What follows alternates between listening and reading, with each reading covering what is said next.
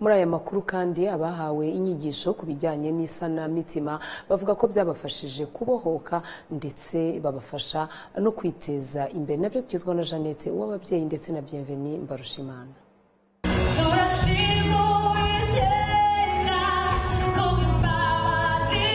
Ni mu gikorwa ngarukamwaka aho abarangije umwiherero mu isanamitima n'ubwiyunge babifashijwemo n'umuryango Pilgrim Center for Healing and Reconciliation batanga ubuhamya bwumvikanisha uburyo bashoboye kubohoka mu mitima yabo bagashobora kubana neza.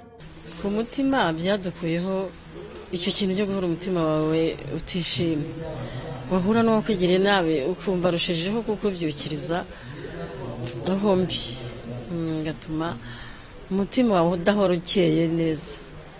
Turi hamwe mbere twabanzaga kwica udukipe twebwe tugasa nkaho tujya ukwacu, ariko uko twagendaga tuganira banatuganiriza twagendaga twumva mbese imitima yacu ibohoka, twumva tubababariye, twumvise n'ubuhamya bwabo nabo ukuntu nabo barushye mu mitima, ukuntu bafite ubwoba, ukuntu bafite ibibazo, natwe tukagenda mbese dutangira kubababarira. Hari dufite ikibazo mu mitima yacu cyo kuba dufite ubwoba n'impungenge z'ibyo twakoze.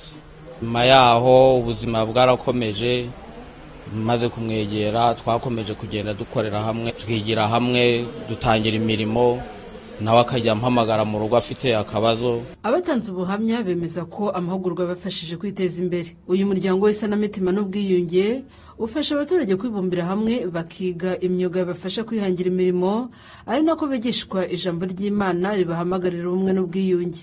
Umuyobozi w'uyu muryango mu karere k'ibiyaga bigari Bishop Ndahigwa Paul avuga ko kunga abantu babinyujije mu kubafasha gukorera hamwe. Imana yaduhaye ikintu cyo kumenya ko fellowship ari ikintu gifite imbaraga, ubusabane. Twasanze bose bakeniye, hari ikintu bahuriyeho cy'ubukene, tubafasha rero kubahuza bagakora umurimo umwe tukabakorera undi.